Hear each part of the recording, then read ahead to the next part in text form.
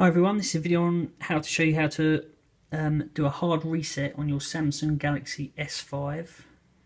Now you can do this if you can't get into the phone, if you've got a pattern lock on it or passcode or whatever and you don't know what it is, you've forgotten it, can't get in it, or the kids got hold of it, put one on there and you don't know what it is, or it's just freezing or messing about and you just want to start again. This will show you how to do that.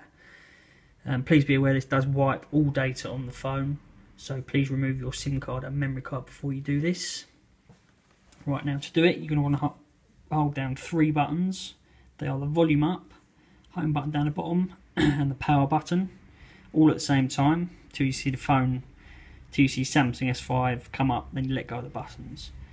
So the best way to do it is just hold down the volume and the home first, then the power. So now we let go of the buttons, and this should take us into, there you go, you can see the little Android man. This will take us into an Android menu. Well, as you can see, we've got this menu up the top with lots of different options. The one we want to select is where it says wipe data stroke factory reset. So use the volume keys to scroll down to that, and then the power button to select it.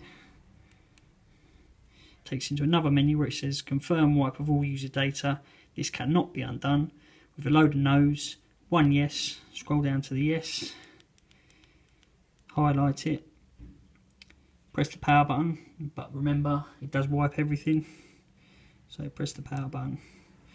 As you can see down the bottom it says wiping, so it's just wiping the phone at the moment, and it says data wipe complete. Takes us back to the first menu we were in.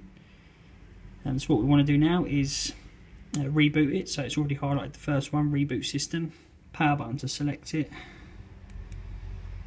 and the phone will now reboot.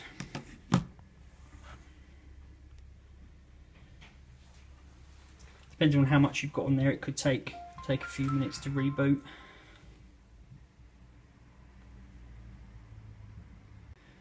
Right, so once it's rebooted, you'll be back to the main sort of setup screen when you first buy it. So I'm just going to skip through all this.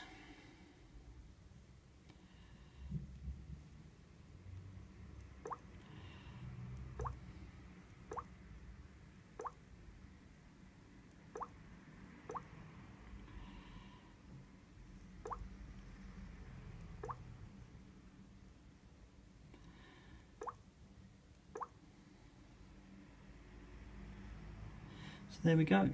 As you can see, it's just as it was when you buy it, basically, and there'll be no pattern lock on the phone or passcode. So there we go. That's how to hard reset your Galaxy S5. If you liked the video, I found it helpful, please thumbs up and please subscribe.